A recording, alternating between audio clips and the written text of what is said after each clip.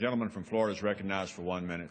Mr. Speaker, the American people are not buying what the IRS is selling re these lost emails. They want us to believe that within 10 days of Dave Camp requesting emails from the IRS, Lois Lerner's hard drive just happened to crash. Her emails are gone and unrecoverable.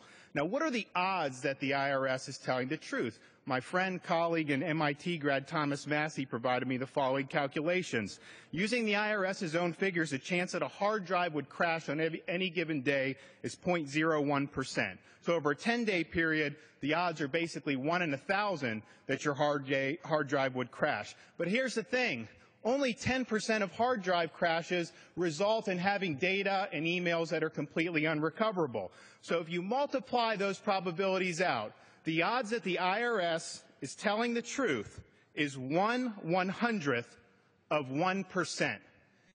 You as a taxpayer provided the IRS with an explanation that was that improbable. How long do you think it would take them to laugh in your face and hold you accountable? So the question we have, Mr. Speaker, is why should we accept such an improbable explanation from the IRS? Gentleman's time has expired. What purpose does